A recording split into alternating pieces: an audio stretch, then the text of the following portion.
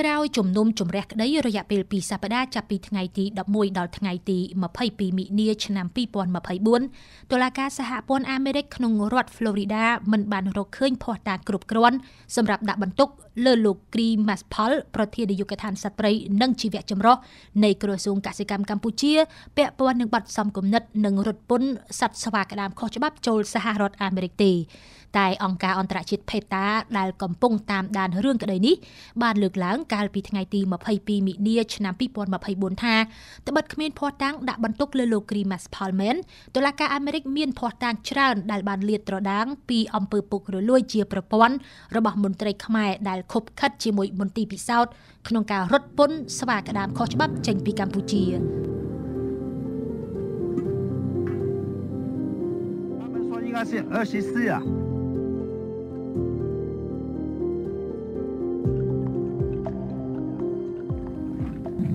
Why don't you make another road?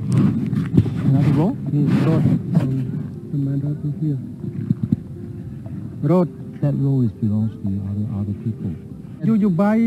right here there and then make your own road. if you make another road, it means more safe. I understand. For your smuggling. How many this time? 24. 24. Okay. We cannot take more because many observer. I understand. You have to do very quick and go very fast. Yes.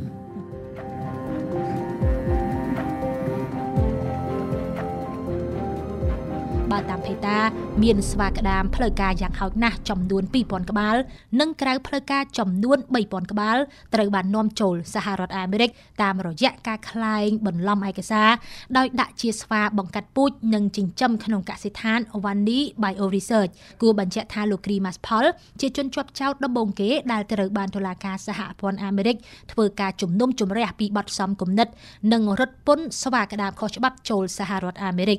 ក្រៅពីលោកគ្រីម៉ាស់ផលនៅមានជនជាប់ចោទចំនួន 7 នាក់ផ្សេងទៀតក្នុងនោះមានលោកកែវអូម៉ាលីសអគ្គនាយករដ្ឋបាលព្រៃឈើនៃក្រសួងកសិកម្មកម្ពុជា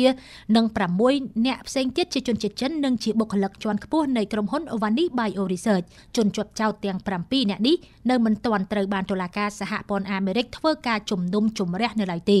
គួរបញ្ជាក់ថាលោកគ្រីម៉ាស់ផលត្រូវបានចាប់ខ្លួននៅប្រលានយន្តហោះក្នុងក្រុង New York កាលពីថ្ងៃទី16 ខែវិច្ឆិកាឆ្នាំ2022និងត្រូវបានដោះលែងឲ្យនៅក្រៅឃុំនៅក្នុងខែធ្នូឆ្នាំ2022ដដែលរដ្ឋមន្ត្រីក្រសួងកសិកម្មលោកដិតទីណាធ្លាប់បានអះអាងកាលពីខែវិច្ឆិកាឆ្នាំ2022ថាកម្ពុជាបានគោរពគោលការណ៍នៃអនុសញ្ញា CITES ដើម្បីនាំចេញសត្វស្វាសម្រាប់គោលដៅស្រាវជ្រាវផ្នែកវិទ្យាសាស្ត្រនិងថាសត្វស្វាដែលកម្ពុជានាំចេញជាសត្វស្វាយកចេញពីកសិដ្ឋានស្របច្បាប់បើតាមរបាយការណ៍របស់ក្រសួងកសិកម្មកម្ពុជាគិតត្រឹមចុងឆ្នាំ2022កម្ពុជាមានក្រុមហ៊ុនចំនួន 5 ដែលមានកសិដ្ឋានស្រាវជ្រាវចិញ្ចឹមនិងបង្កាត់ពូជសត្វស្វាក្តាមសម្រាប់នាំកូនចេញចំនួន 6 ទីតាំងដែលស្ថិតនៅរាជធានីភ្នំពេញខេត្តកំពង់ធំសៀមរាបកំពង់ចាមកំពង់ស្ពឺពោធិ៍សាត់និងខេត្តកំពង់ឆ្នាំង